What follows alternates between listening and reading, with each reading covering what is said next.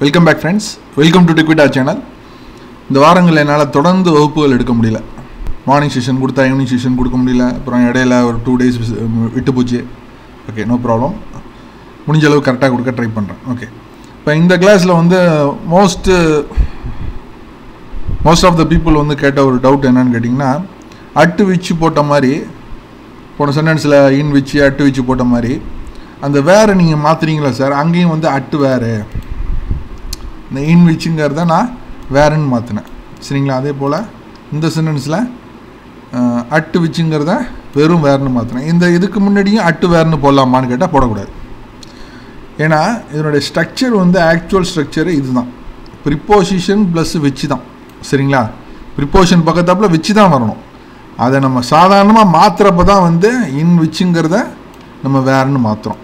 சரிங்களா? அந்த பொருள் இப்படியாக இருப்பதை மாற்றும் பொழுது இப்படி ஒரு பொருளாக வருகிறது. இதுலயும் நீங்க preposition போட்டா வேற ஒரு தப்பான மீனிங் வரும். ஓகே, இப்போ பாருங்க, இதுவரையும் பார்த்ததுல இருந்து கொஞ்சம் டிஃபரெண்டா இருக்கும். இந்த சென்டென்ஸ் நடத்திட்டேனா இல்ல. நாங்கள் முதலில் சந்தித்த நாள் எனக்கு நினைவிருக்கிறது. இது வந்து பெரும்பாலும் ஃப்ரெண்ட்ஸா இருக்க வாய்ப்பே இல்லை. ஃப்ரெண்ட்ஸ் வந்து சந்திச்ச நாள் ஞாபகம் வச்சுக்க மாட்டாங்க.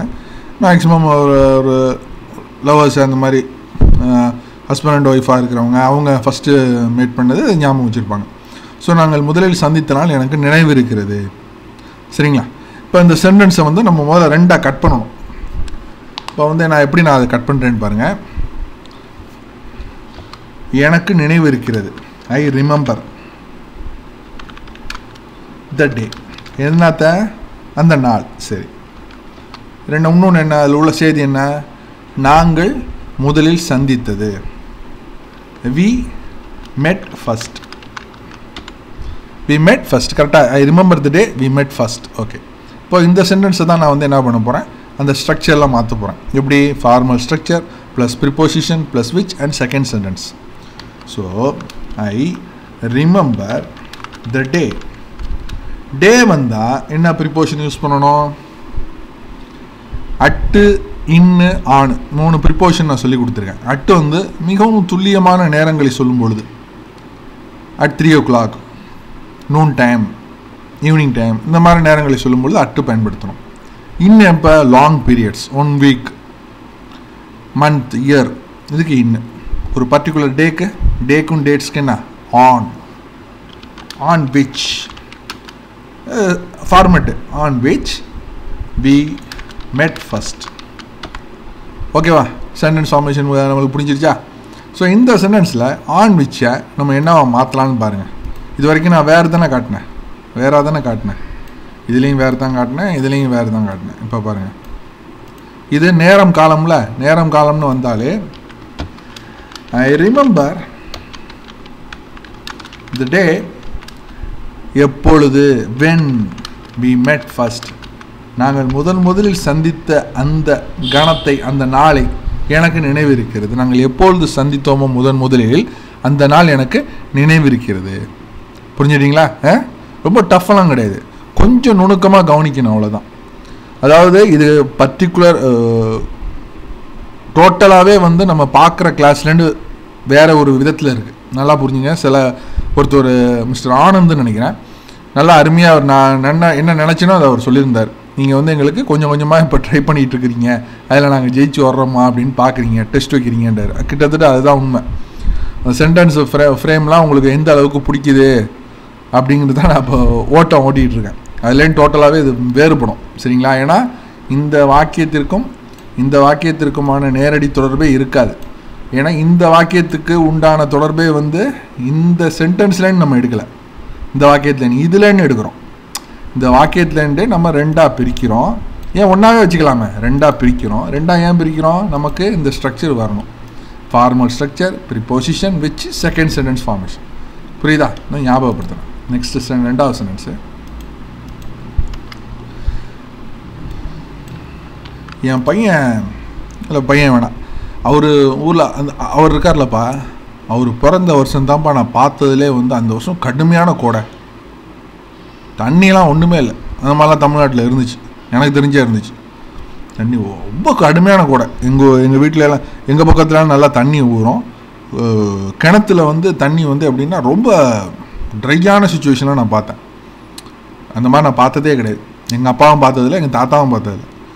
எங்கள் அப்பாவும் பார்த்துட்டு ஆச்சரியப்பட்டார். இந்த மாதிரி ஒரு கோடை வந்து ரொம்ப கொடுமையானது அப்படின்னு சொல்லி சொன்னார்.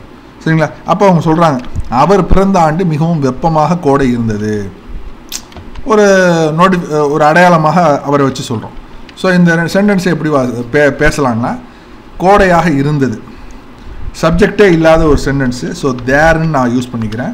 இருந்ததுங்கிறதுனால past tense. There was a very hot summer. சரிங்களா? அவர் பிறந்த ஆண்டு. ஓகேவா? He was born. அப்போ இயர்ன்னு ஒன்று பெண்டிங்கில் இருக்குது. சரிங்களா? எந்த இடத்துல போடலாங்கிறத நம்ம சேர்க்கும் போது நம்ம பேசிக்குவோம். ஏன்னா இப்போ 2 வாக்கியத்தையும் சேர்த்தா தானே நமக்கு புரியும். இப்போ first sentence, there was a very hot summer, he was born. ரெண்டையும் சேர்த்து போட்டாச்சு. இப்போ இயருங்கிற ஒரு வார்த்தை ஒன்று இருக்குது. தி இயர், அந்த ஆண்டு, அவர் பிறந்த அந்த ஆண்டு மிகவும் வெப்பமாக இருந்தது.